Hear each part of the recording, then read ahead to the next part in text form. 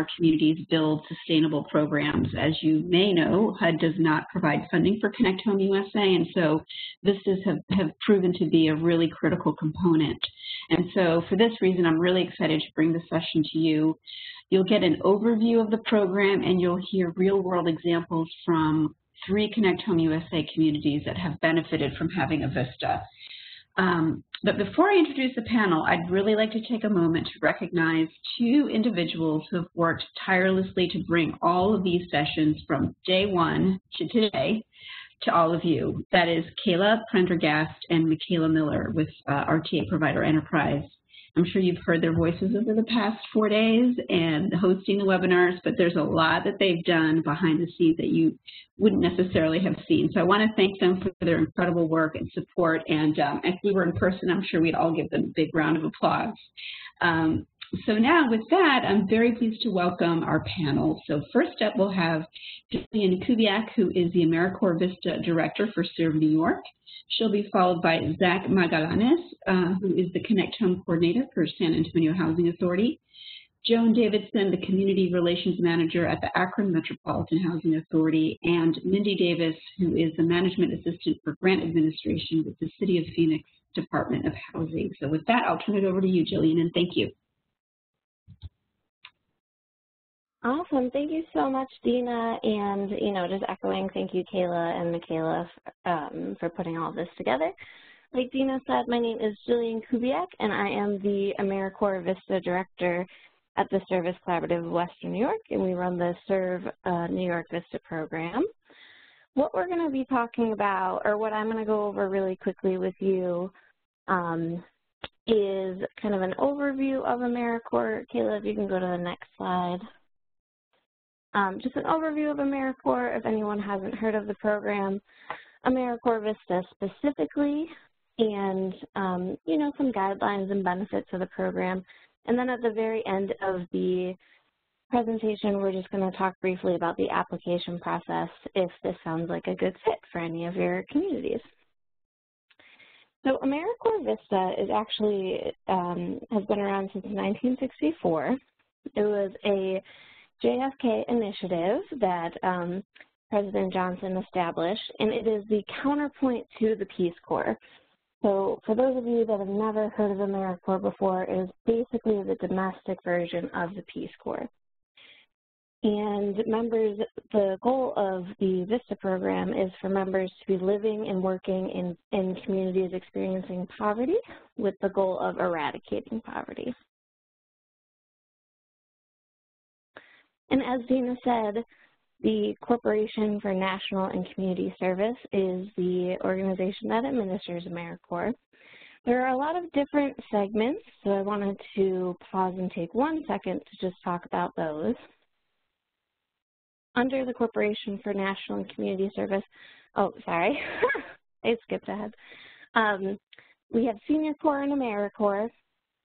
Pretty self-explanatory. Senior Corps focuses on retirees and seniors that do terms of service, serving in the community. And AmeriCorps has a couple different facets. NCCC, which is the National Civilian Conservation Corps, they focus on disaster relief and more hands-on community building. AmeriCorps State and National, which provides direct client-based services, and AmeriCorps VISTA, which stands for Volunteers in Service to America, and is the only program that focuses on indirect capacity building services. So as I mentioned, the Service Collaborative of Western New York, we run the AmeriCorps VISTA program, one of many AmeriCorps VISTA programs throughout the country. And the focus of any VISTA program is going to be poverty elimination and capacity building. So we accomplish that through placing 30 to 40 AmeriCorps members at nonprofits, government, and community organizations. We started based in New York, and now we're nationwide. And we focus on economic opportunity, And what we define that as is employment, housing, and financial literacy. We also have an education element focusing on academic achievement and preventing learning loss. Healthy futures, which is food security, healthcare access. We have a specific veteran and military focus and a opioid intervention focus.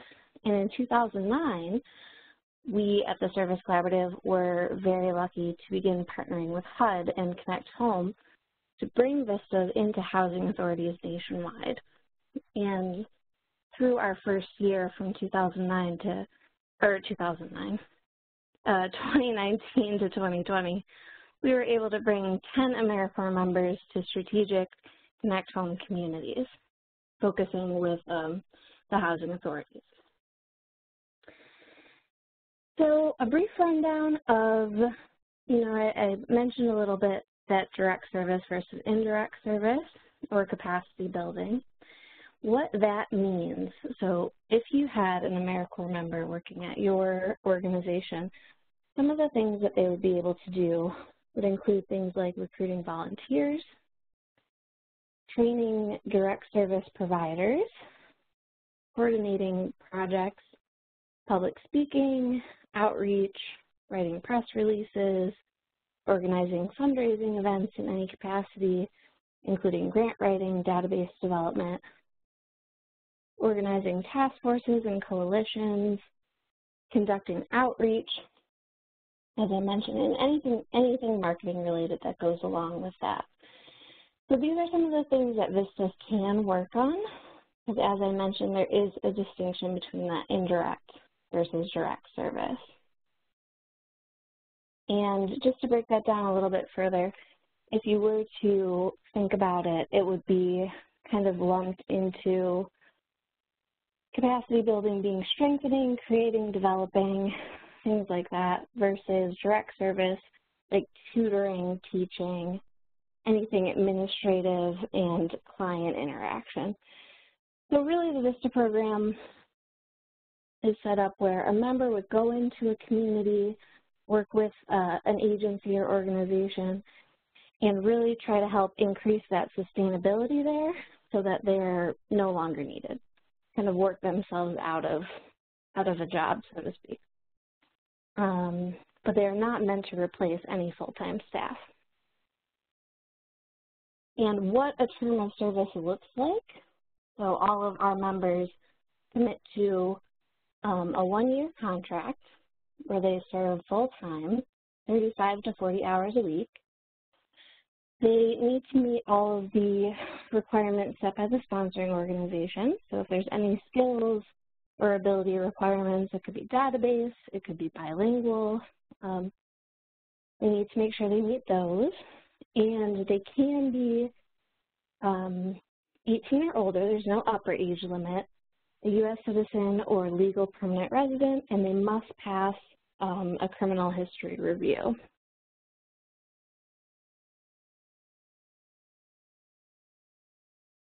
Great. And then finally, what is in it for the members? If a person commits to a year of AmeriCorps service, they're awarded with what's called a living allowance. Currently, that living allowance rate is set at least $13,399, and that is something that's paid for from the Corporation for National and Community Service and funneled through the Service Collaborative out to the members. Now, I say that is the baseline because it goes with the area median income. So in Los Angeles County, that is significantly higher than in, Erie County, where we're located in New York. And if members successfully complete a year of service, they're eligible for one of two things: an education award, which is $6,195 that they can use towards furthering their education or towards qualifying federal student loans. So that is a grant that they are eligible for, or a cash stipend of $1,800. In addition to those, they are allowed to put their loans in forbearance, any qualifying federal student loans, and the federal government will pay the interest on those loans for their term of service. And then other benefits, professional development experience. We provide relocation assistance, both monetary and support related. There is a child care subsidy. They're eligible for personal and sick leave, health coverage, and all members that successfully complete their service do get non-compete eligibility status for 1 year for any government hiring. So that is pretty much all I have on the overview of the program. Now we're going to turn it over to three different sites that we've worked with in the past year. Some of them have members that have finished. Some of them have members that are just starting. And they'll kind of go over what their VISTAs have done and accomplished at their site. All right, thanks. Thanks so much, Jillian. Reminder to the audience, if you have any questions, just go ahead and type them in the chat box, and we'll save them until the end. Next up, we have Zach Magallanes from San Antonio. I'll pass it over to you, Zach. Hey, thank you. Thank you so much. Can everybody hear me? Yep, sounds good. Awesome, thanks. Yes, like they said, my name is Zach Magallanes, and I'm currently the Connect Home SA coordinator over at the San Antonio Housing Authority. So good morning and good afternoon to everybody, depending on where you're at. So I'll speak a little bit about our past VISTA member, Mr. Francisco Gallegos. He actually recently wrapped up his year of service.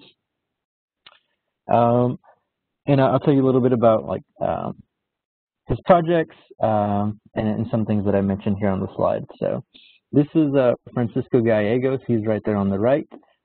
He did a significant and tremendous job while he was here during his year of service, and a few things that I mentioned on the slide. A couple of things that he did that left a good legacy here for us is he created a digital literacy. He created digital literacy content and curriculum in Spanish. So here in San Antonio and a lot of our residents, we have a large population of Spanish-speaking residents. And before him, we were unable to, serve them in the capacity that they needed. And we didn't have any curriculum really in Spanish. And, that was one of his first goals, being bilingual, is coming in and recommending that we actually, create content for Spanish-speaking residents. He was noticing that a lot of the case managers were referring residents who were Spanish-speaking. So, he was tasked with translating a lot of our curriculum that we have for digital literacy into Spanish, and also creating, documents and flyers and outreach material into Spanish. And that, helped significantly. And he also taught one of our digital ambassadors, which I'll get to next, how to go about reaching and outreaching to our Spanish-speaking clients, and, better helping them as well. Like I said, he helped mentor and guide digital ambassadors. So here at the San Antonio Housing Authority, we have resident ambassadors who work part-time for the agency, and in our program, they're called digital ambassadors because they work with Connect Home, and they work to help, bridge the digital divide with our residents. But when he came on, he met the 4 of our digital ambassadors, and he led workshops with them, with myself, served as a mentor to them, throughout the year. A lot of our digital ambassadors, come into the job hoping to learn, skills that will benefit them for the next job or the next career, and it's really to help propel them to, self-sufficiency. And Francisco, served, like I said, as a mentor, as a guide. Anytime they had a question, he was always there to answer their questions. We helped our digital ambassadors learn how to create PowerPoints, learn how to, conduct outreach to different sets of clients, and he did various things that help our digital ambassadors, be more skillful in their positions. And then last thing that I have here, in addition to the many things that he, Francisco, did, was help to recruit over 50 youth for 2 6-month STEM camps. So we were fortunately able to partner with an organization here in San Antonio that provides STEM learning through a grant, and we were tasked with outreaching to many students, middle school and high school. And he really led that effort in working with our case managers, along with myself and the digital ambassadors, to make sure that our residents first knew about the STEM camp, made sure that we outreach to the students, and we have various informal sessions so they can learn about the program. And it worked really well. We were able to do one in the fall. It was a 12-week STEM camp in which 28 students participated over 2 properties.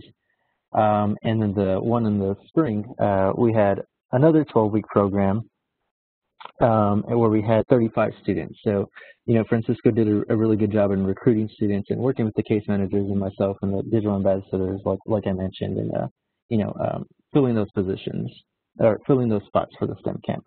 And he also, helped out in a graduation event. He helped lead that initiative in the spring. In the fall.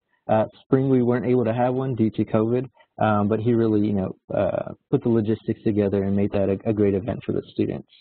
So yeah, San Antonio Housing Authority has had a VISTA, I think since 2017, and every year they have left a legacy of their own and helped the program be sustainable. So I think that's all I have on my part, and I'm happy to answer any questions at the very end. Thank you, Kayla. Yeah, thanks a lot, Zach. Really good stuff hearing about what Francisco did with you guys at SAHA. Okay, I think, this didn't get changed. I'm sorry about that, Joan. But yeah, this will be Joan Davidson from the Akron Metropolitan Housing Authority presenting with us today. Take it away, Joan. Everyone, thank you, and hello from Akron, Ohio. A couple of things to talk about. We have a current VISTA, Audra. She's about 6 months in to her 1-year commitment, and I don't think I could properly verbalize how impactful it has been having a VISTA worker for us. A lot of the staff dabble in Connect Home. We truly don't have the staff capacity to impact our residents like we would like to. So having a sole staff person to focus on Connect Home has been huge for us. Audra does lots of projects for us, everything from education to grant writing to marketing and outreach. But there's 2 programs I want to talk about, one that's a little more immediate and one that's kind of, again, will be her legacy as far as the virtual volunteering. So our ACAN, which is our Community Action Network group, is our executive board of our resident councils. Keep in mind they're mostly made up of seniors who have not been able to meet or gather because of COVID. And I think that's one thing to note too. We really have had to, what we originally proposed for Audra when we wrote our description and our grant proposal for our VISTAs, we really have had to be flexible and pivot based on the needs of COVID. So again, we're thankful to have Audra to help us with some of those challenges. She really worked with our ACAN agency to transition them to an in-person meeting to an online Zoom format. She created a Zoom manual, so the residents could look at it, and determine if they could connect via their phone, their computer, their tablet. It had very clear-cut instructions on how to access the meeting. And then behind the scenes, Audra was able to run the meeting on the technical side as the host, where she ran the PowerPoint, where she could mute and unmute participants, answer questions, monitor the chat box, and then offer real-time support. We had a call-in line for residents who were having technical difficulties. They could call in real time and get some, person-to-person contact. So That was huge. And I will say I sat in on that actual meeting, on the first one, and it was so incredibly refreshing to see our seniors who've been isolated and not had a lot of socialization to be able to see each other on the screen and interact was just amazing. So we'll continue in that format. And quite honestly, looking to the future, we'll probably have that option available for the long term for residents who can't come to an in-person meeting. The other big project that Audra's been working on is virtual volunteering. We have dabbled in volunteering for years, but never had a concrete system of tracking, screening, and monitoring our volunteers. So we really relied on Audra to kind of create this whole system for us. She did some research, and we have been using Time Counts, which is a free website that you can create your volunteer application. You can screen your volunteers, background checks, your interview questions, do some tracking through Time Counts, as well as training or signing training.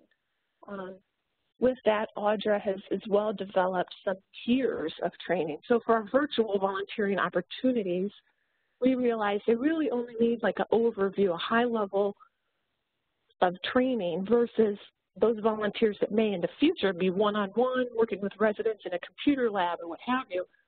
Those volunteers may be, 4-hour training with pre-test and post-test.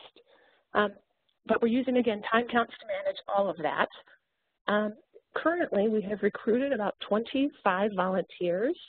And our virtual program right now is that we accept their assignment through Time Counts, and then residents the volunteers are writing letters and cards, sending them to us, and then we are distributing them to residents who have been isolated or may not have as much social contact. So again, it's been virtual, no contact. If the letters come to us, we screen them, make sure everything's appropriate, and then we distribute them. Longer term project that we're working on right now is a virtual story time when we engage volunteers to read from a list of pre-approved books where they can record themselves. Then we will in turn be able to push that out on our social media, potentially YouTube or the website to some of our younger learners. We are a member of Book Rich Environment as well, so if we can get books into the hands of our youngest learners, it's truly impactful. And then again, to have space, someone reading the book is going to be huge. We have a lot of details to figure out, but definitely something that we could not possibly do if we didn't have Audra on board. Those are two big projects, and again, I don't want to take questions. We'll take questions at the end, but certainly if there's any questions on how we've done these things, I'd be happy to answer. All right, thanks a lot, Joan. Next up, we have Mindy Davis at the City of Phoenix Housing Department. Go ahead, Mindy. Hi, Kayla. Hi, everybody. Thank you for having me today. I really appreciate it. So I am the Connect Home Program Manager for the Phoenix Housing Department. This is the beginning of my 4th year managing VISTAs, working on activities to build capacity within our housing programs. Today, I will be talking about my previous VISTAs accomplishments, some projects that our new VISTAs are working on this year, and providing some tips on how I integrate a VISTA into my team. My first VISTA dedicated to Connect Home was Patricia Averett, and I was lucky enough to work with Patricia for 2 consecutive years. When she began, we were in the early stages of Connect Home, and we had not received funding, held trainings, or distributed devices yet. So there was so much that we wanted to do, but we were struggling to find resources to be able to, execute. She and I bonded early over our passion for our senior community, and it made logical sense to me to start with training because Patricia was a retired teacher. She set out to find and develop curriculum that we could use in our senior digital literacy classes. At that time, we had not identified a training partner, so we tested her curriculum ourselves at 6 senior sites, and we offered 4-week classes and taught our seniors how to use email, create a Facebook account, and they learned about cybersecurity. Patricia adapted the training and materials to feedback that she received from the participants in her classes. So typically having a VISTA teach classes would be considered direct service and not permittable. But because we were testing the curriculum and we were using feedback from the first round to modify and improve our materials, it was an approved activity. But we knew that if we were going to continue providing training, that we'd have to identify a training partner. So Gateway Community College stepped up and committed to hosting a one-day-long training event per semester for our seniors at the local college. So that was the start. Gateway Community College was our first training partner. And at the first day, we had almost 30 residents participate in training. It was a really fun event. Around this time, the Service Collaborative of New York provided me an additional VISTA to work on our Connect Home program, and Brenda Johnson joined our team. During her year of service, she focused primarily on conducting outreach, coordinating projects and events, and writing grants. Let me tell you, having 2 VISTAs was gold for me. So I really appreciated the work that they did together on our program. So last year, Patricia and Brenda completed 5 grant applications, one of which was funded, and it allowed us to provide tablets and 1 year of internet service to 25 households at Araterra Senior Village. They were responsible for administering that grant. They outlined the entire program, did the outreach for the program with the seniors, and they did a really great job. So over the year, they've created curriculum. They did a ton of outreach in the communities to generate interest in our program. And I personally feel that their biggest success was establishing a trusting relationship with our senior residents and creating a learning environment where our residents felt confident that they could succeed. Before their year was over, they also created a really great resource guide detailing the work that had been done in the first 2 years of the Connect Home program so that our incoming VISTAs would have a good understanding of what had already been accomplished and what still needed to be done. So Patricia and Brenda's year of service has ended, but they were able to make great strides towards program sustainability in their time with us. Next slide, please.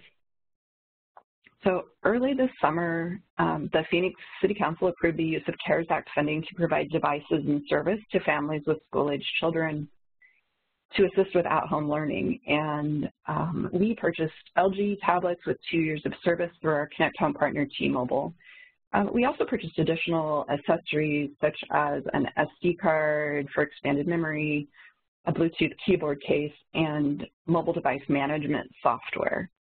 This summer, we successfully deployed 800 devices to households through scheduled appointments, all while social distancing. In August and September, at the tail end of our family distribution plan, I was lucky enough to have Florence Luna from the Service Collaborative of New York and Nash Allen from Hands On Greater Phoenix join my team and pick up where Brenda and Patricia left off.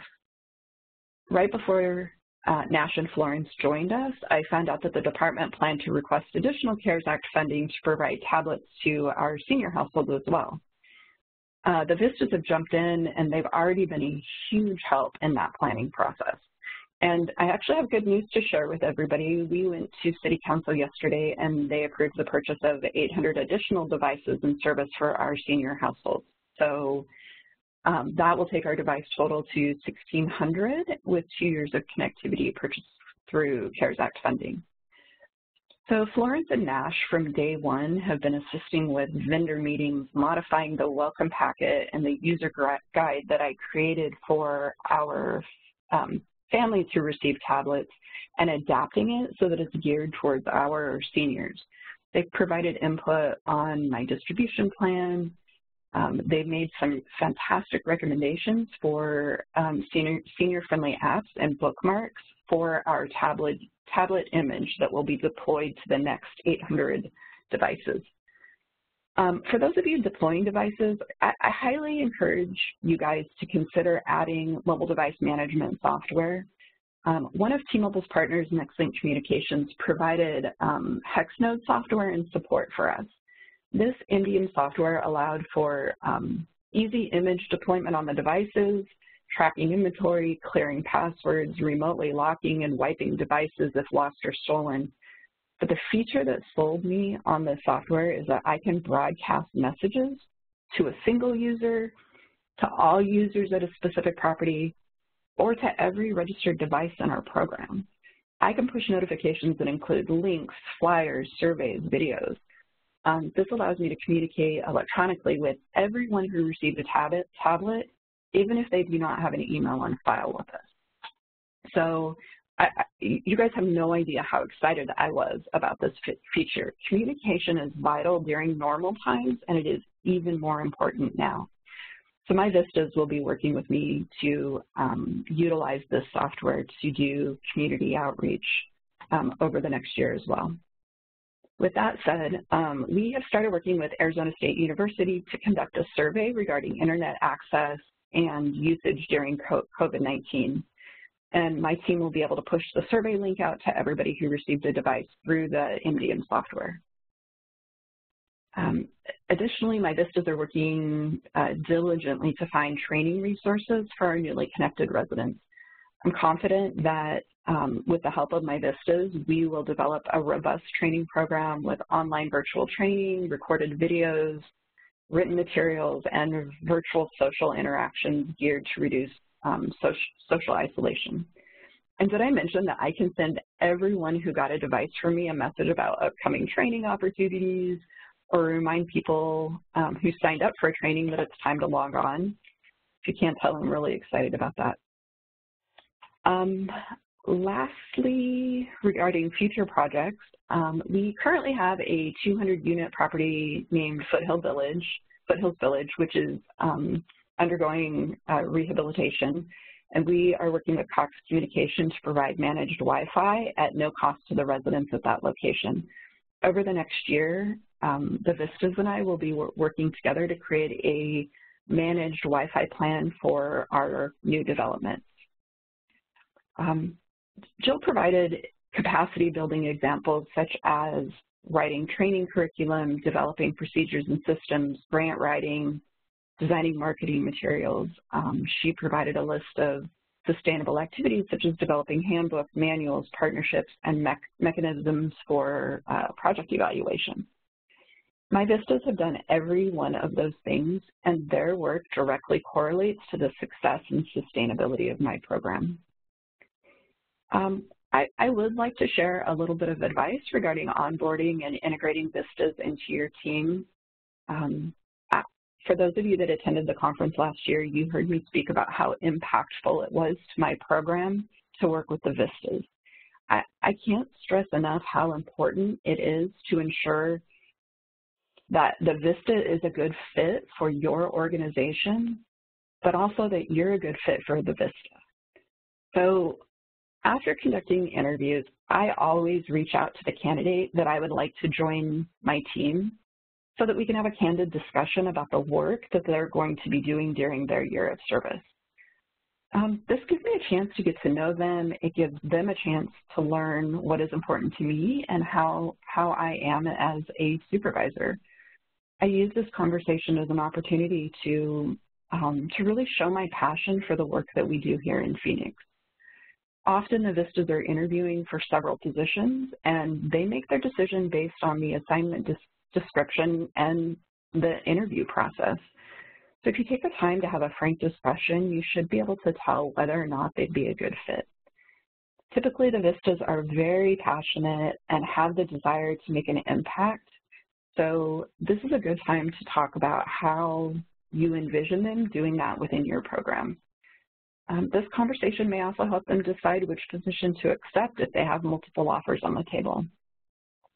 So if your site is lucky enough to be selected by the VISTA, please give them valuable, meaningful work. Integrate them into your team, your culture, your community. Invest your time in the VISTAs, and it will pay off for both of you in the end. And please don't forget to thank them for their year of service.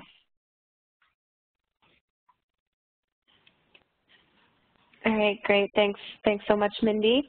It looks like we have a few questions in the chat box. so I'm just going to go ahead and dive into those. The first one that we have is, this one is for Joan. How do you advertise and acquire volunteers for the letter postcard program? Can you share more about this program, for example, how it started and gained momentum and how it was deployed?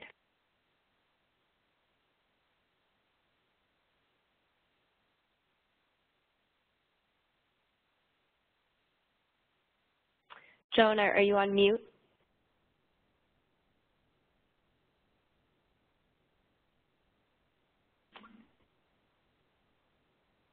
Hi, can you hear me? Well, yep, we can hear you. Yes, there you go. I'm sorry. That's okay. No worries.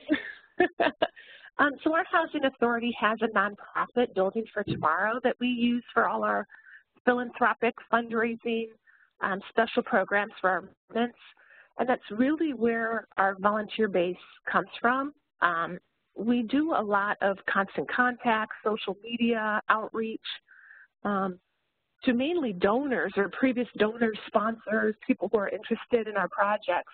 That's where we got most of our volunteers.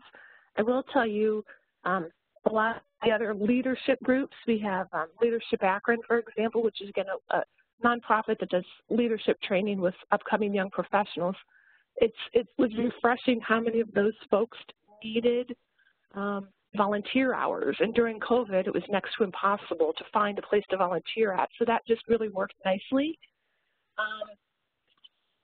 And again, we just kind of pointed those folks to our website, our time counts website to register, and so we could track their units or the numbers of cards that they've contributed.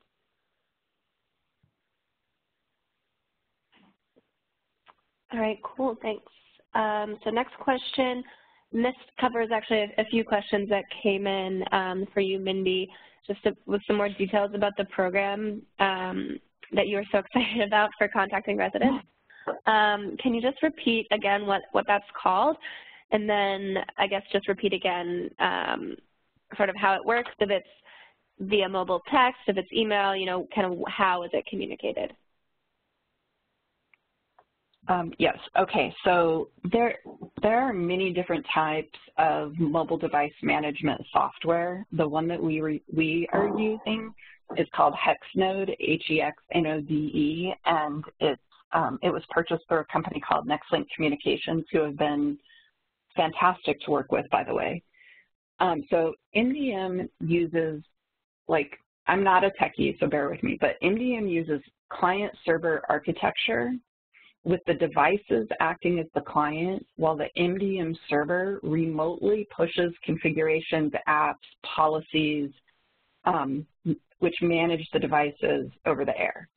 So IT admins can remotely manage mobile endpoints such as laptops, tablets, phones, and it leverages the notification services available to contact managed devices. So that's off the website, I think. So basically, the software has a really user-friendly portal that allows me to go in and see all of the devices that we registered, and I can do a broadcast message to, like I mentioned, to an individual device, to a group of devices, or to all of the devices registered in the software. And it becomes a pop-up notification on the devices, similar to a text message or any other, you know, notification on the device. So it's really easy to use.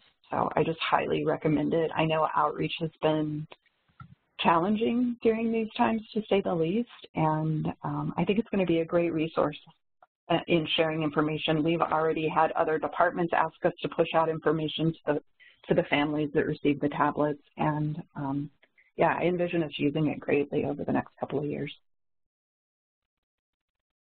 All right, great, thanks.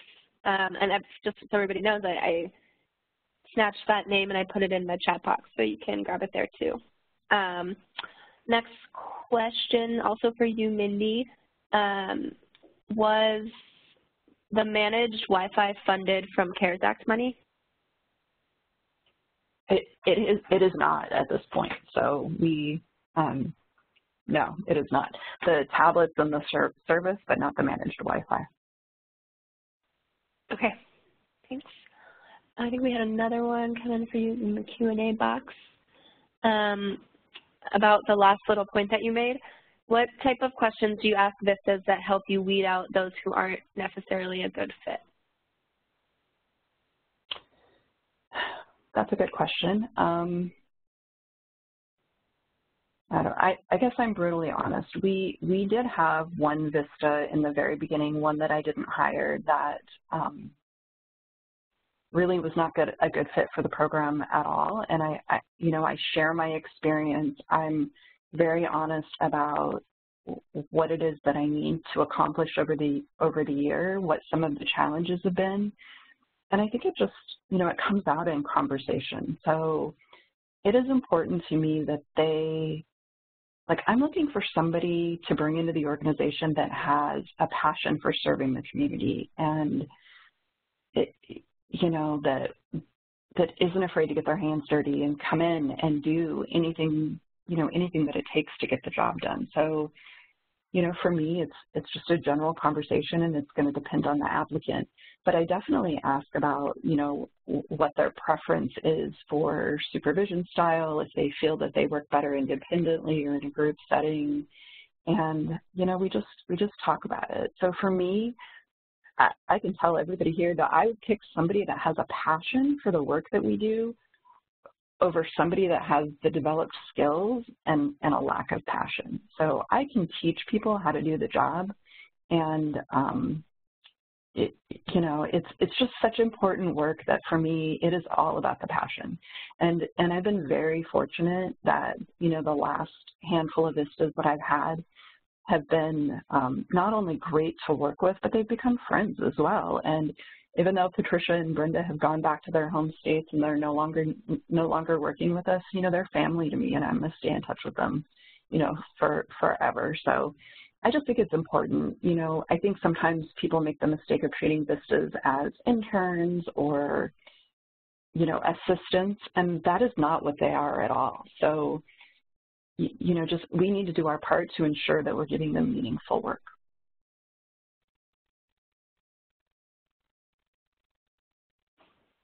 Great, Mindy. Yeah, that's a good approach. And then Dina, I think this is a question for you. Is it possible to post a link for the VISTA program in HUD and all its processes and expectations for using it so we can present this to leadership? Just a link will be great. Sure. So I think maybe I'll ask Jillian if she has a one-stop URL that she can provide us in the chat.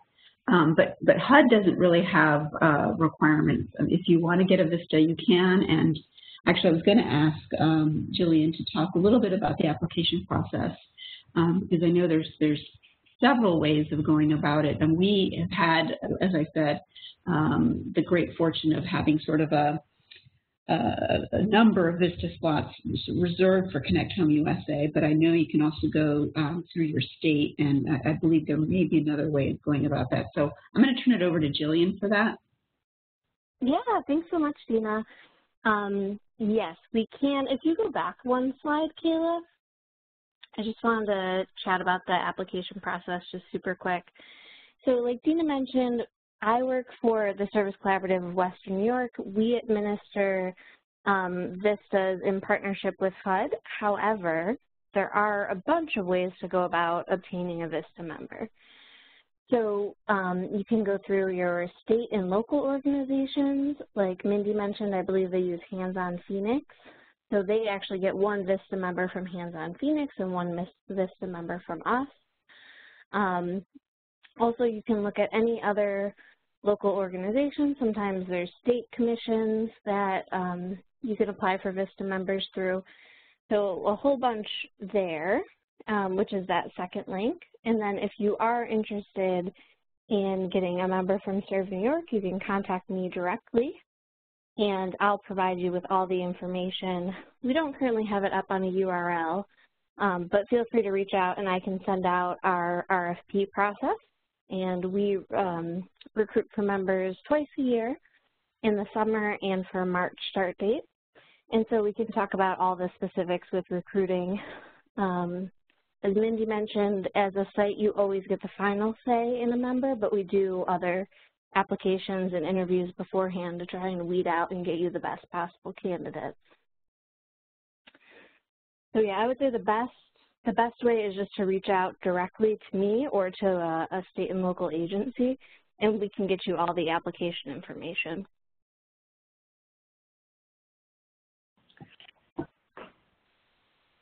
Thanks, Jillian. Great. Thanks, Jillian. Yeah, that's all the questions that I'm seeing in the chat box right now, Dina. And I know you had a few that you wanted to ask, so I'll pass it to you now. Okay, great. So I guess actually some of the folks preempted me. They asked questions that I was thinking about. So the one question I have remaining is how, and this is for anyone on the panel, how have VISTAs converted their work now in the time of COVID? Any tips or best practices that you have seen that you might be able to share?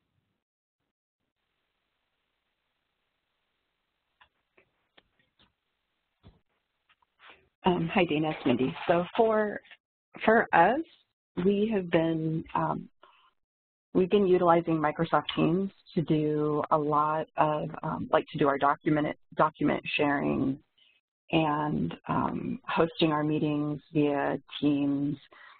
We've been doing coffee chat with our seniors using Zoom, and some of our we have a block watch in Eritrea, one of our properties, and we're using Facebook Room meetings to do those. So, you know, this round of VISTAs that I have are really tech savvy, so they're actually sort of driving what we're doing, and they're providing really great input. And even though I feel like, you know, they're not getting the same experience as being in the office and hearing about everything else that the housing department does daily, you know, we're still inviting them to all of our online division meetings and all of our phone calls to try to get them experience to other things as well. Great, that's awesome. Anybody else? Joan or back? I can share too, just in my experience, Mindy, this is Jillian again. We've seen a lot of VISTAs with Connect Home and our other partners as well that have just helped with making the leap to digital programming since COVID. So a lot of help on social media and virtual volunteer recruitment and management, which Joan mentioned, which she's probably going to talk more about. But just, you know, kind of integrating the technology aspect and managing Zoom conferencing and, you know, all of that. A lot of our members have switched to a lot of that, and also fundraising and grant writing as well. I would say about half of our VISTAs work on some sort of fundraising and grant writing, which previously they were more in the field, in the office. But yeah. Great. And that just reminded me, Jillian, about hosting a VISTA. I know that, and Mindy, you alluded to this, that you're their supervisor, so they have to have a supervisor, but I believe they also have to have, in normal times, an office space, right? Yes, in normal times they need to have an office space.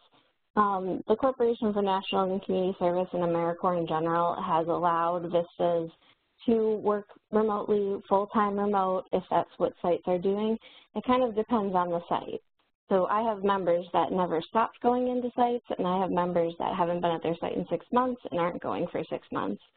And it opens up a lot of possibilities, too, to have members work remotely across the country.